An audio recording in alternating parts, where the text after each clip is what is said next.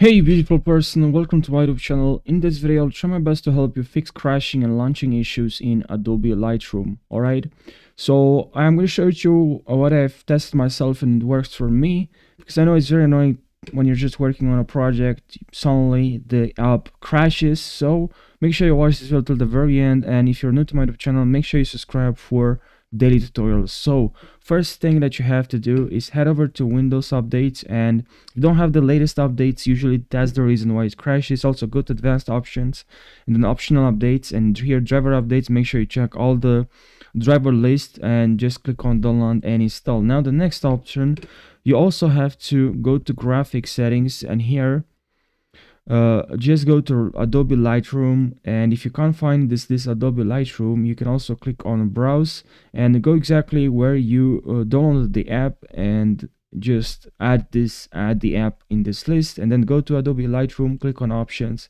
and here select high performance. All right, you can also go Windows logo plus I, and here in system power and battery, make sure your computer is set to best performance, otherwise this can lead to crashes if your computer is not set to best performance. Also task manager, here go exactly where you see Lightroom, open Lightroom, and then go to details, and then click on Adobe Lightroom and set priority to high. All right, this will ensure that Windows will prioritize Adobe Lightroom over any other application.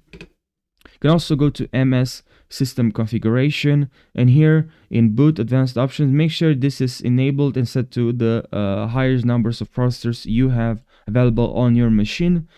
And now also close any apps that are running in the background while you're editing in Adobe Lightroom. All right, I really hope this video helped you. You can also reset Adobe Lightroom, and yeah, that's pretty much what you can do. But just to ensure that you have the latest updates, you can also update from GeForce Experience. Click for updates, and that's the end of this video. Now if you still have this problem, also leave you can contact me on Discord. I'll try to help you there as well. I really hope you can enjoy the app and have an amazing day. Take care.